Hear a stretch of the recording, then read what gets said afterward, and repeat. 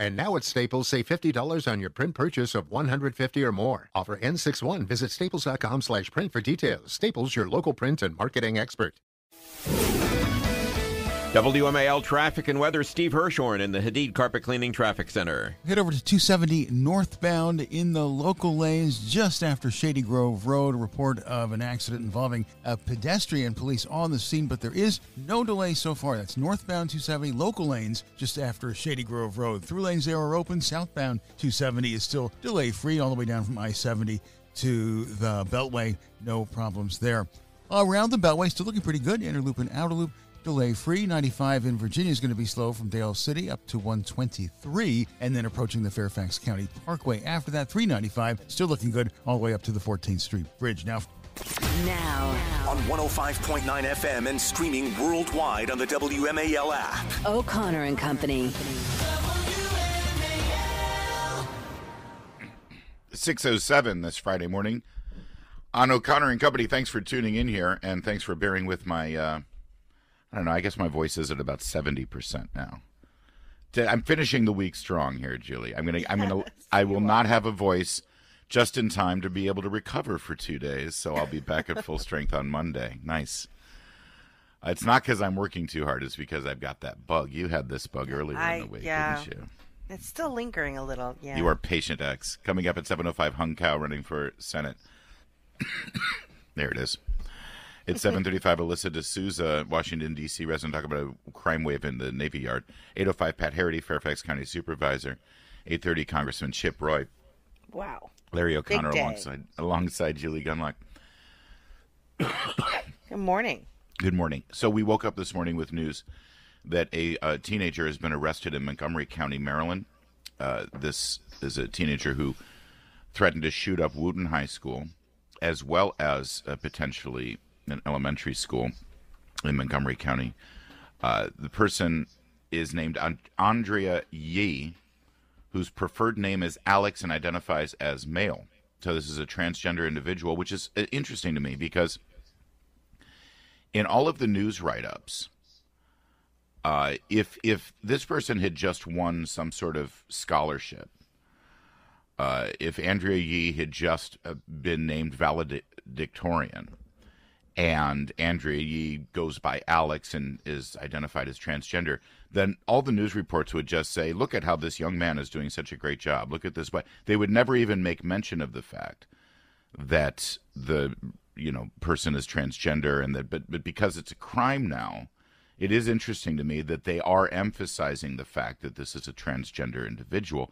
And yet in the write-ups about this person, they still emphasize the preferred pronouns that the attempted mass school shooter demands that you use to warp the English language. Why go out of your way to say that this person's name is Andrea and then say he and him and his? It's exactly nonsensical, and nobody can explain to me the logical use of male pronouns when every article goes out of their way to say this is a young woman named Andrea Yee who goes by Alex and identifies as male. Well, then why go one way or the other? Either it's Alex and it's a he, or it's Andrea and she's a she. Yeah. All right, so setting that part aside and how the media is covering this story, the 18-year-old has now been charged with threats of mass destruction. The FBI is investigating. This involves Wooten High School and Lakewood High School.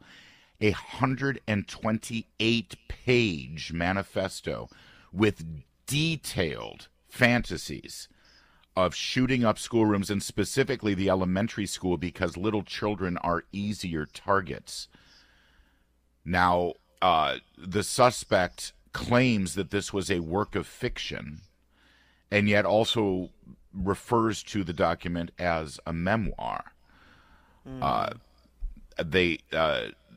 Also, witnesses and the police, according to the Channel 7 write-up, were concerned with many of the elements that appeared to be too realistic.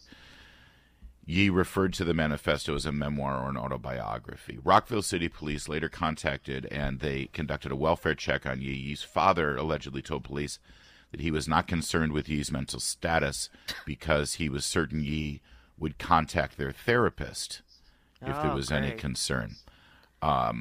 And of course, listen, this is, thank God the police intervened. There's been a statement from Montgomery County Public Schools about this. And thank God that this was caught before anything horrible happened. But it is impossible to look at this story and not suggest that maybe this uncritical march through the immediate transgender therapy that is demanded by schools and counselors and the medical profession right now, that the second somebody has any sort of inkling that they might be, that they may have issues with their body as they're about to go through puberty or what have you, that they immediately go on these hormone blockers and hormone therapies, puberty blockers, and all of these things. There are ramifications from this. There are results from this. And clearly this person has... Again, Larry, in fact, this teen has been in and out of psychiatric treatment since 2022 and hasn't actually physically attended school since then. Yeah. So this person, for several years now to be in and out of psychiatric hospitals, there's significant mental health issues going on. And yet, they likely pumped this girl full of either blockers or testosterone. We do not know. We do not know the effects of these cross hormone drugs on young people. And to do that to someone who is obviously psychologically broken already is extremely dangerous. And this is why England has now stopped this practice. Yes. It's why other Western nations have stopped this practice. It doesn't sound like this girl was getting the help she needs. And by the way, if you Google transgender mass shootings, all you will see is page after page after page of fact checks saying there's no rise in violent activities at the hands of transgender individuals in this country. And yet major mass shootings that we know about that make headlines over the past year, 2 years, have involved children, teenagers who have been pumped full of drugs. Yes. The Colorado Springs shooter was non-binary. The Nashville shooter was transgender. The Aberdeen shooter was trans. The Denver shooter identified as trans. And there have been more. And again, far be it for me to run contrary to the mind meld of the mainstream media who refuses to actually take a critical eye at this, lest they be called homophobic, transphobic, or whatever name. But here's the beauty of what we do. They already call us that. We can do critter news about squirrels in your garbage, and they'll say in some way we did it in a homophobic or transphobic way. So, that gives us permission, apparently. We don't care what they're going to call us, because we care more about innocent children whose lives are being destroyed, including Andrea Yee, the suspect here, who even by the media continuing to bend over backwards and use male pronouns when describing the story, they are fueling the dementia that we're in the middle of right now. Yeah. There is no, coming up, I want to play for you some audio from our friend Billboard Chris, who just had an interview the other day about that story. He's like, listen, if a child is going through something and they want you to use their pronouns, what's the harm in that? Well, there is harm in that. That's right. And the harm continues here. And I want you to hear it, but in a compassionate way, because the fact of the matter is, here's the dirty little secret. Those of us who actually want to tell the truth about this story and about this phenomenon in our society, those of us who are deeply concerned about our children and who actually want to be fact-based when we describe this, we're the ones who are compassionate. We are the ones who are actually trying to save lives here. So I want to share that with you, too, around this incredibly disturbing and serious story right in our backyard in Rockville, Maryland. Andrea Yee now arrested for an attempted or suspected plan for a mass school shooting.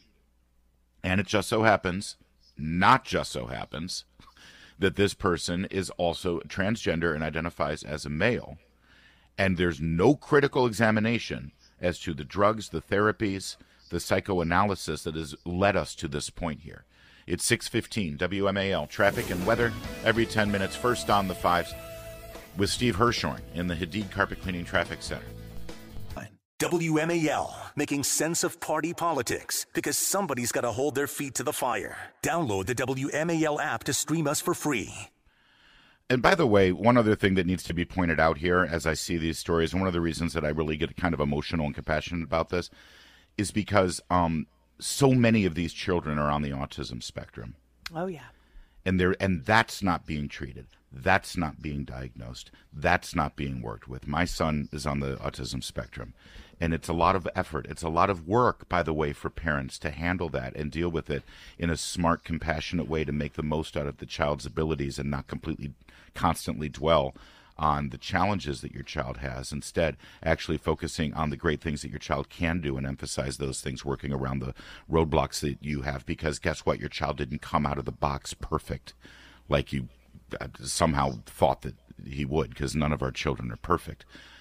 But instead, parents and the medical profession and the education profession, they just decide to put everybody into this category of transgender and gender dysphoria. And Larry, one other thing about kids with autism, and you know this quite well, is that children with autism, one of the sort of personality sort of traits is that they hyper focus on something. That's right. And then they might switch, and then they focus on that thing intensely. And so that's what makes them really vulnerable to this kind of, if you introduce concepts to them and it sort of they latch onto it, it is very hard to shift their attention off of it. And so when you introduce concepts like transgenderism to this vulnerable population, you get these kids who, again, intensely focus on it. That's right. And then fully want to transition, fully want to alter their bodies. Then you pump them full of drugs. Yes. You pump them full of hormones when their body is already creating hormones, and then you put contra drugs in there to stop their body from pumping the natural hormones that they're creating. Right. All right, so Billboard Chris, as I mentioned, who we have on the show, he's an activist who just wants to tell the world, your children were made exactly the way God made them. Work with the child that you have. Listen to what he has to say about compassion, about acquiescing on pronouns and things like that. What message are you sending a girl when you call her a boy, when you call her he, him? You're not kind. You're telling her that she's supposed to be something she's not. That's the opposite of kindness. You're reinforcing the most negative message possible. And then in the school, all the other kids are reinforcing it. And all the teachers and administrators are reinforcing it. Thousands of times over the course of the school year, this vulnerable child, often with autism, often who has been abused or sexually abused, or have whatever trauma going on in their life, family problems, who knows what. Well, it's being reinforced over and over and over again that they're supposed to be something they're not. What chance does that kid have of pulling out of that and going against that whole wave of affirmation, all this special attention? You're so special now. We didn't know you existed before, but now you're special because you have a special identity and we're celebrating you. They're not going to pull out of that. They're going to keep going to the next step, the puberty blockers, the hormones. And then they get into their 20s. And what happens? Well, their brain finally stops developing. The prefrontal cortex develops until you're about 25. And just in the last month, we had these files that were leaked, the WPATH files, the World Professional Association for Transgender Health. Their own video conferences where clinicians are talking to each other, doctors are talking to each other, and a lot of their own internal messages were leaked. And where I'm from, for example, you've got this endocrinologist at the BC Children's Hospital saying that he follows these kids into their 20s.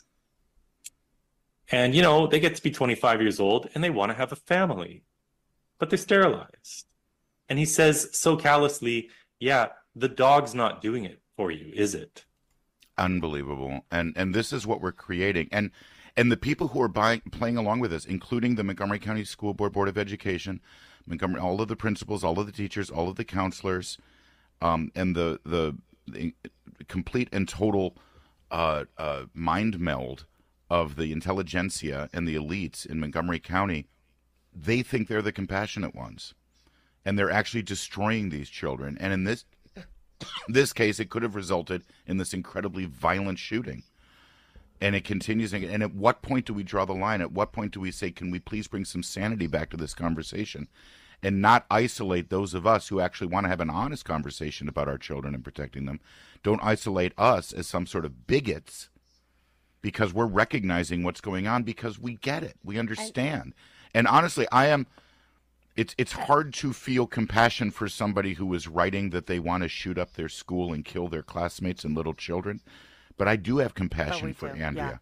Yeah. Andrea is a victim here, too, from a system that has exploited her and exploited her mental troubles and exacerbated them. It is important to remember that state governments all across this nation are criminalizing parents for doing what you're saying, which is standing up against this, pushing back on this, not affirming whatever fantasy life their child has created in their minds. They want to put parents in jail. They want to take away their children from these parents. Yeah. It is a frightening time we're living in. Hopefully, people are saying, well, I think it's changing. I think it's shifting. I think this sort of, people are becoming more aware of this.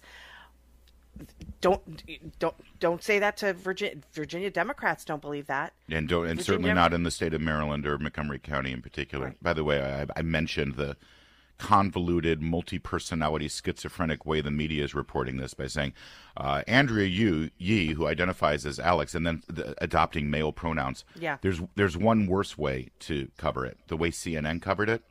Headline, Maryland high school student arrested after authorities discovered 129-page document detailing school shooting plan, police say. That's the headline. You go through the article, you never hear mention once of the fact that this is a transgender individual. Unbelievable. That this is an 18-year-old who has been dealing with psychiatric issues for quite some time, dealing with, I'm guessing, serious chemical alteration of their brain and their hormones and their bodies to accommodate the transgender activist agenda in this country, and now it results in this, and CNN completely ignores that part of the story. Coming up at 7:15, we're going to speak with Brad Bell from WJLA ABC 7, who's covered this story, and we'll get more details. It's 6:24. Now, on 105.9 FM and streaming worldwide on the WMAL app. O'Connor and Company. It is 6:36. Thanks for tuning in. At 7:05, Hung Cao running for Senate in Virginia. 7:15, Brad Bell. He broke the story about this a teen threatening to shoot up a Maryland high school who is also transgendered individual. 7:35, Alyssa D'Souza, Washington, D.C. resident, about the crime wave in Navy Yard. 8:05, Pat Harity, Fairfax County Supervisor. 8:15, Nick Minock on a story we're about to get to right now. And then at 8:35, Representative Chip Roy of Texas on the latest drama out of the House of Representatives. That's all coming up. I'm Larry O'Connor. The special Friday appearance by Julie Gunlock. Good morning, Julie. Good morning. Where to start? Well, let's start in Loudoun County, actually. Do we have the Loudoun? No, let's start in Fairfax County. That's what I said. Fairfax County. In Fairfax County, Virginia. Well, there's so much going on that Nick Minock is covering. We'll start here with the meeting of the Board of Supervisors as people were begging them not to raise taxes at this trying time with our economy. By the way, I neglected to mention this when we talked about the story, I think it was yesterday or the day before. Where are the hundreds and hundreds and hundreds of millions of dollars Fairfax County got from the federal government for COVID relief? Right. I thought that was supposed to make up for lost revenues. That was supposed to be. It's just gone. They burned through it. Yeah. And now they need more money. I'm sure they set up new programs, new expenses, new costs, and now they got to make up for it somehow. So of course we have to pay for it. That's right. So, and we're not even recovered from COVID yet. Right. Anyway, not the disease, from the government. Whenever everyone says, "Oh, COVID was bad," not the virus. The government was bad. Okay. Right. Here. Unlike this board, who received a 20% salary increase effective 2024, and I'm not quite sure what is in front of you, but I am here today, and when I speak to others and others are speaking to me, I typically look at them. That's the Fairfax mom that we played for you the other day who said, we're making sacrifices. We want to have another child, and I don't think we're going to because we can afford it here in Fairfax County.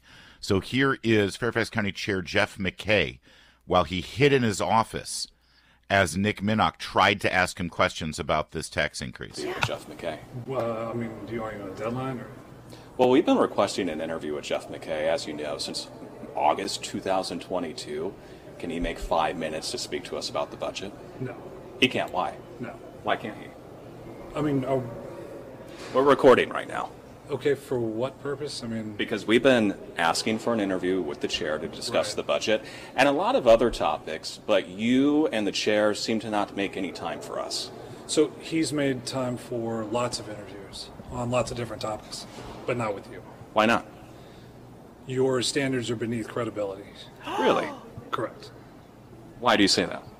I don't really want to explain that, but Is that your opinion or is that the chair's opinion? that is my opinion. Nick Minock is actually up for a national award for his investigative journalism addressing Loudoun County's use of taxpayer dollars for international travel. He is literally up for an Associated Press award for his reporting. And this jackass representing the chair of Fairfax County Supervisors. We won't talk honestly, to you. Larry, I had not heard that. That's the first time I heard that you played it, and I'm sorry to gasp. Yeah. That is just a shocking You want thing more? to say. Yeah, I do. We've got more. Yeah. So it's not the chair's opinion. That's the reason for no interviews. Well, we're going to stay here until he comes out so we can ask him some questions. How does Okay. that sound? That's fine. Okay, when's he coming out? I don't know. You don't know? I don't know Is he exactly. coming out through that door or the front door? I don't know what door he's coming out. Here are some questions we want to ask him. We've heard from a lot of residents, he's heard from a lot of residents who are asking him not to raise their taxes again this year. You saw a mother holding her newborn. Jeff McKay was looking down as she gave her testimony. I want to ask him, has that testimony changed his mind about increasing taxes on residents? Also want to ask him, is he going to get back that big raise that he got this year, that he passed last year, and he increased taxes last year? So given it's a tough budget year, which I've heard some county supervisors say, is he going to get back that raise? So the raise was voted on last year. Why is that news? Because it went into effect this year. Right. It's a tough budget year, as one county supervisor said. So the raise costs less than $300,000. That's about 0.0005% of the entire budget. Why does he deserve such a big raise when already other explained people, well, could he come out and explain it for us? Again? Yeah. No. Why? That is the information officer, chief information officer and press secretary, or chief of staff, excuse me, for Mr. McKay, the chair of the Fairfax County Supervisors. Nick Minock, by the way, whose reporting is substandard apparently, will be joining us at 8:15 to talk about this. We have a little bit more. In a public records request, 7 News obtained the salary information of more than 28,000 Fairfax County public school employees. 7 News discovered a major pay gap between administrators and senior staff and Fairfax County teachers. The top 25 FCPS employees earn more than $200,000, including Superintendent Michelle Reed, who earns a nearly $400,000 salary. The 2024 FCPS teacher salary scale shows teachers' starting salary at $56,000 with a bachelor's degree. Yeah, and of course these administrators are all hired to be, the chief diversity officers or the touchy-feely, good-feeling experience at school officers who are making, upwards to $500,000 a year.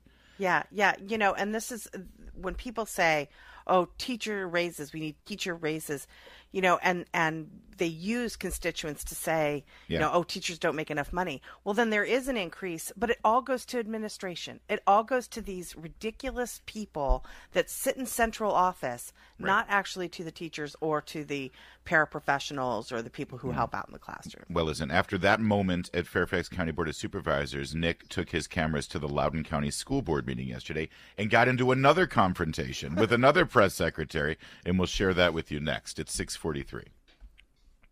All right, so Nick Minock, Channel 7 WJLA, as I mentioned, after that confrontation with the chief of staff of board supervisor of Fairfax County, McKay, saying... So he's made time for lots of interviews on lots of different topics, but not with you. Why not?